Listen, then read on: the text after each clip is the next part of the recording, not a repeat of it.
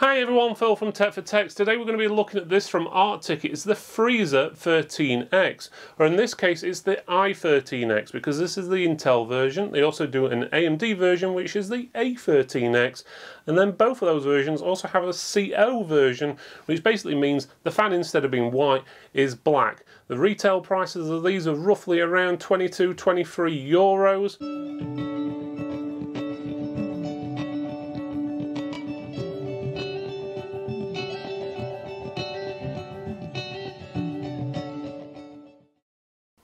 Okay, let's have a look at the box and go over a few of the specifications.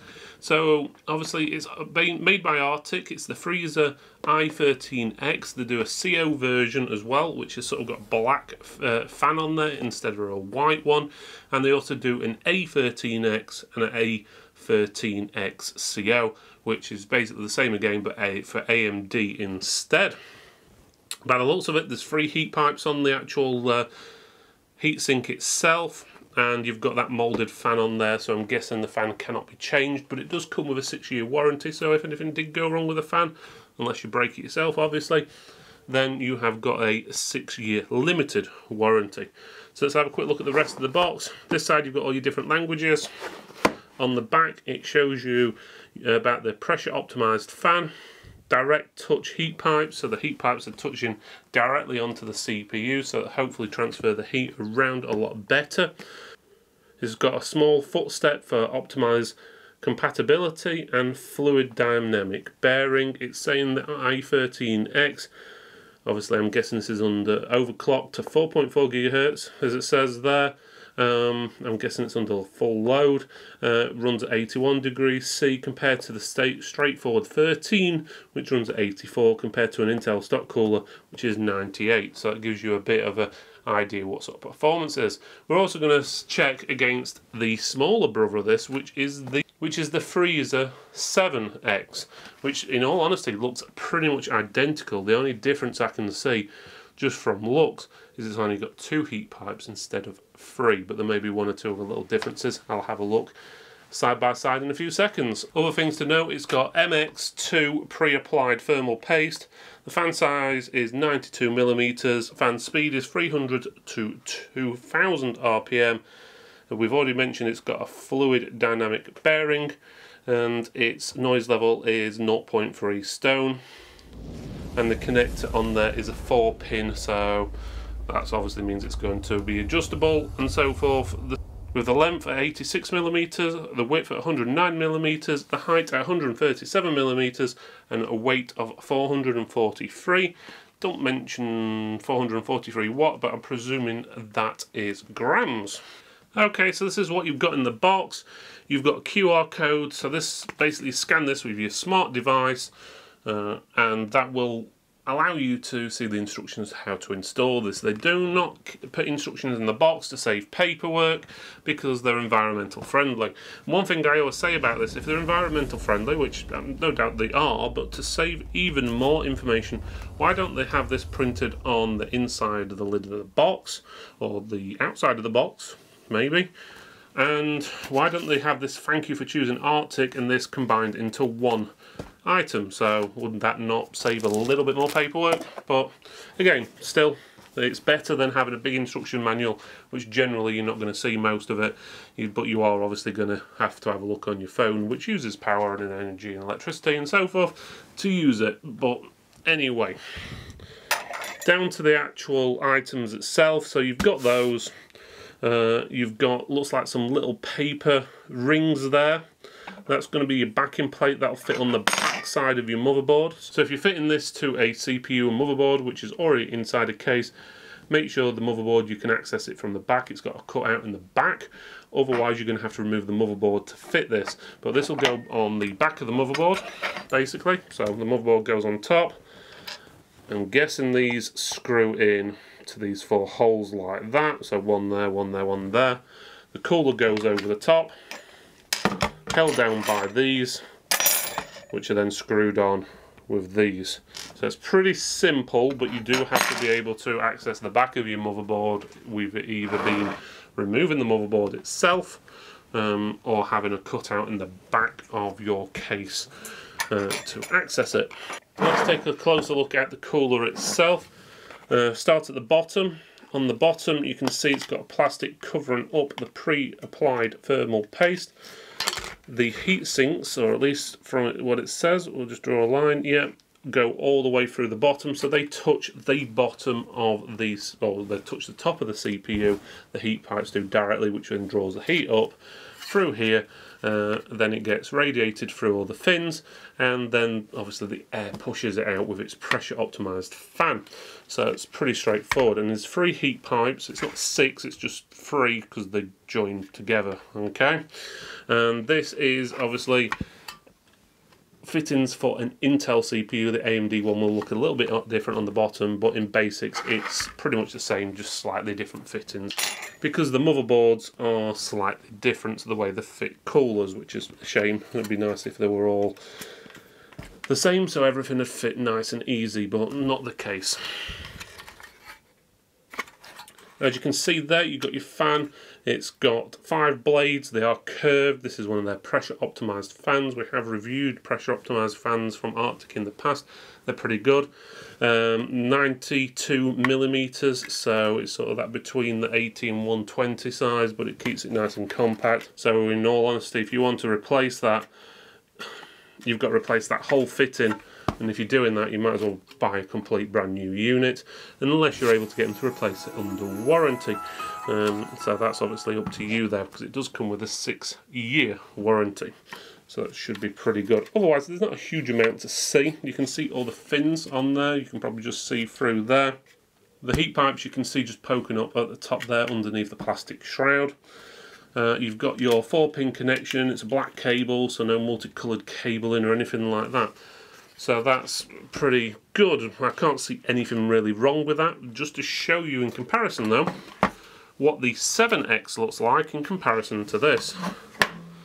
That's the 7X, this is the 13X. They look very similar. Obviously the base is going to look different because the 7X does work on multiple different CPUs, so they don't have an Intel and AMD version of this. They basically come with different fittings, so you can fit it to either or. The only real difference I can see, other than the fitting, is the heat pipe on the bottom. There's 2 heat pipes that will go around this. This has got 3. So otherwise,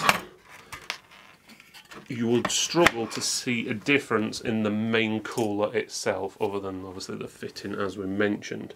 They look very similar. So it'd be interesting to see how much better an extra heat pipe actually cools, because that's the only thing I can see different. The fans are rated the same speed, the fan is the same dimensions, everything else is pretty much the same. The only difference, as I said, 1 heat pipe extra, and obviously the fitting is slightly different because this is designed for Intel only, where the other one is designed for either or. These cost probably £3 or £4, maybe £5 more expensive than the 7. The Intel version does cost roughly €1 more than the AMD versions of these.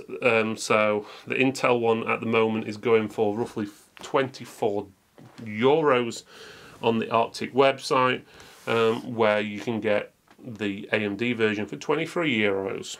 Having a quick look on Amazon, you can get them roughly around that £30 to £32 mark. They also have the black version available, which again adds about roughly another £2 to £3 or euros on top of the price as well. So roughly you're looking round about 22 up to about 35, depending on the model you go for and where you get it from. Okay, our test setup comprises of an Intel i7 9700KF processor, a Gigabyte Aorus Z390 Elite motherboard. We're also running 16 gig of memory, a Seagate Firecuda 520 SSD, as well as a few other bits and bobs which are pretty generic. But the basics is all tests are run in 15 degrees Celsius rooms. All the tests are run for 30 minutes each. The temperature is the average temperature at those tests. So for example, if one core was 70, another core was 60, the average would be 65. But again, it's the average temperature over 30 minutes and the average temperature of all cores combined. All the voltages are fixed for the testing, so there's no fluctuation, and we make sure that the CPU, obviously when it is under load, is under 100% load and all cores are being stressed.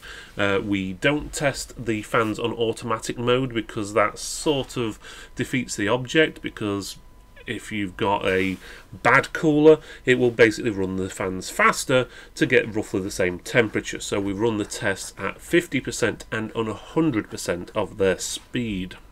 On all tests, the test machine is running the same version of Windows with Windows updates disabled, so there's no differences for any reason with any updates causing problems in the background or differences for whatever reason. That goes for the same for the drivers, and all background programs are also disabled so that we can basically test it under a controlled environment as much as possible.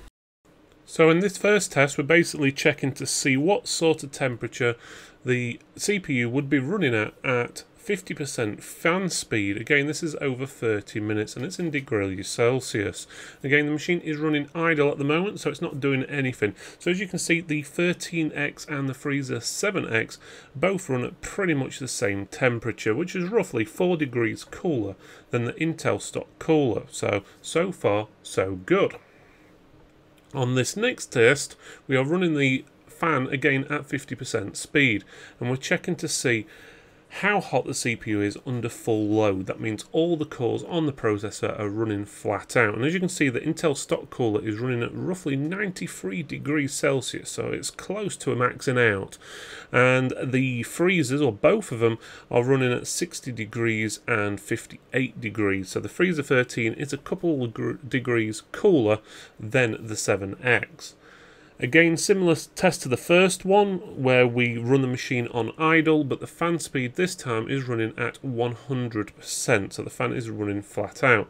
The Intel stock cooler is running at 26.3 degrees, and both of the Arctic freezers are running at dead on 19 degrees Celsius. So that extra heat pipe the 13X has in it doesn't actually be seeming to do too much of a difference, or at least at idle usage. And again, idle usage means the machine is just sitting there doing nothing. And again, on this next test, we are running the CPU at full load, so it's running at full whack. All cores are running 100%, and the fan is also running at 100%. The Intel stock cooler does cool down a little bit better than it was before now, down to 71.4 degrees. The 7X is running at 51, and the Freezer 13X is running at 46 degrees. So it's actually performing a lot better when it gets hotter, or at least the CPU gets hotter, so it's able to cool even better. Here is basically the same test again, but this time we overclocked the processor to 5 GHz, so it's getting a lot hotter. The Intel stock cooler could not cool it enough. The Freezer 7 got it down to 59 degrees, and the Freezer 13X got it down to 57.3 degrees. So that extra heat pipe does reduce the temperatures, in some cases up to 5 degrees lower than the 7X, and in some cases it's pretty much very similar, but it is better, there's no question about that.